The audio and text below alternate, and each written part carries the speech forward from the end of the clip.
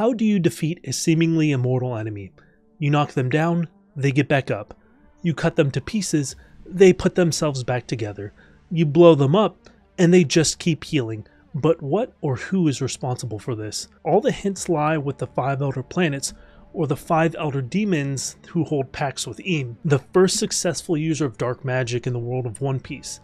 But how, you might ask, did I come to this conclusion? At this point, I think it's common speculation that Imu's name is spelled in reverse as Umi, or Umibozu, a giant black humanoid figure of a yokai in Japanese folklore, which would be par for the course with what we witnessed in the throne room during Sabo's flashback during the reverie, where from the throne came this gigantic looking creature climbing down, and the tail that lashed out at Sabo and King Nefertari Cobra resembling something demonic. Now for those of you who aren't too familiar with what an Umibozu is, or just Japanese folklore in general, Umibozus often appear and disappear at night in the oceans, destroying ships in their wake. And it's because of this form that Eam takes that makes me think of other forms of media where warlocks with magic that tie them to demons or the underworld are able to take on demonic figures as a sort of metamorphosis. Most significantly in things like World of Warcraft or Dungeons & Dragons, where warlocks gain the ability to transform into a larger humanoid demonic creature with wings and horns.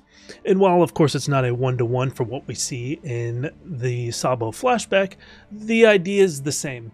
Now, I don't think Oda is rolling D20s every weekend or logging in for the raid lockouts with his editors. I think there is some degree of inspiration that he has taken from these forms of media for Eam's abilities. Because how many of you remember the Herahitania people that thought they summoned the devil when Brook showed up after Sabaody? Herahitania is a kingdom known as the Land of Poverty that hosts a Satan-worshipping tribe run by Picori. The only way they would have been able to do so, if successful, would be with dark magic. The same kind of magic that we saw successfully used in Egghead to summon Saint Saturn and the other Gorosei to the battle from Marijois. There's also the fact that in Romance Dawn version 2, the villain, Shupil, was actually a magician. He could fly around on a broomstick, he could set people ablaze, lift them with telekinesis, and summon weapons, and even control water to sink his own ship, apparently. Yeah. And while this of course isn't canon to the story of One Piece as we know right now, this along with the Herahitania people show us that Oda has had magic on his mind ready to introduce into the story of One Piece.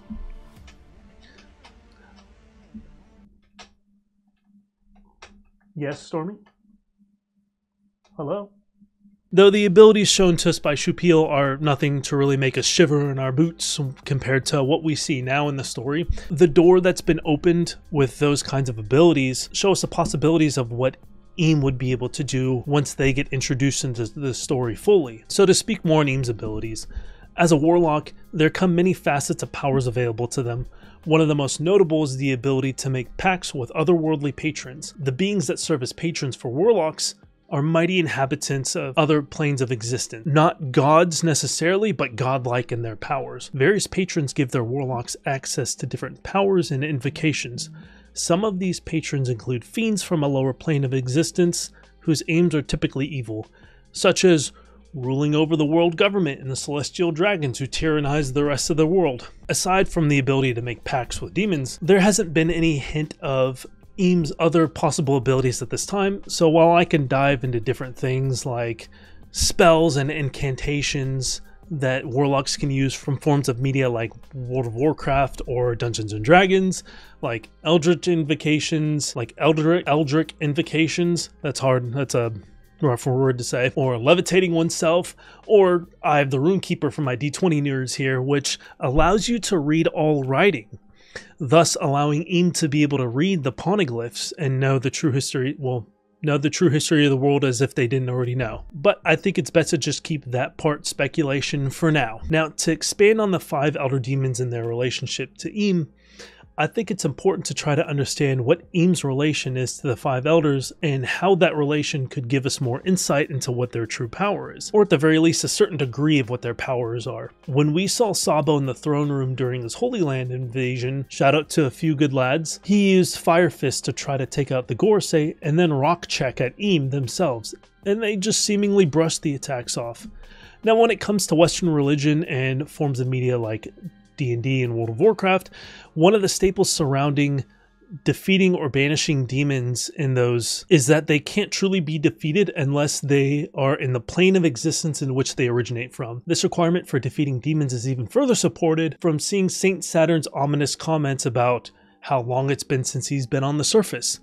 And then in the battle with the Straw Hats, and how every attack they take just seems to be brushed off and the damage disappearing from them. As someone who's a demon that can't be defeated outside of their own plane of existence, then it's little wonder as to why they seemingly aren't being injured in these scuffles. You might ask then, well, okay, Wrath, how are the Straw Hats going to defeat them if they can't be truly harmed? Because of this aspect, I think that the only way they're really going to be defeated is with Eam themselves being defeated and thus severing the ties they have to the surface world's plane of existence. Without the Warlock who they hold a pact with alive, they would be forced to return to Hell or the Underworld. This is going to force the other Straw Hats into a sort of battle of attrition with them while Luffy fights against Eam, or Luffy and Sabo fight against Eam, or Luffy and Sabo and Dragon fight against Eam, whatever combination of the three that Oda decides to use for their battle against the world government. Another big thing that comes to mind when thinking about all this is the Phantom Room in Pangaea Castle in the Holy Land. We all know that scene where Eam walks up to one of the vaults and reveals the giant Straw Hat, but what else could be down there? What if in one of the vaults is a magic gateway, or something like a lure or beacon for each of the 5 elder demons to have been summoned from? A grimoire or a powerful ritual foci. In order to keep these in utmost secrecy, they've been locked away in each of those vaults. So many hints throughout Sabo's flashback and the 5 elders being transported to Egghead through the magic summoning circles are pointing to not only the elders being demons, but Eam being the one who holds a pact with them. Questions still remain, like what did Eam offer up in order to form a pact with them? Could it have been someone or something from the Ancient Kingdom? Hopefully as Egghead comes to a close and the next arc looms in the distance, we're able to get those answers, especially with Vegapunk starting his broadcast and divulging a lot of very big lore drops. But until then, give me your thoughts on the matter. What is your theory on the origin of the 5 elders and Eam? I know that there are a lot out there, but I'd like to hear them from you guys. And if you enjoyed the theory, make sure to like the video and subscribe for more One Piece theories and reviews. I also go live on twitch.tv/WrathOfReptar, where we talk about One Piece as well as play a lot of games together with viewers. So you can always come hang out and watch me struggle as I climb in League. And we could talk theories and our opinions on One Piece or any other manga that you have. That being said, I'm looking forward to the next chapter, and I will see you all in the next video. Have a wonderful night.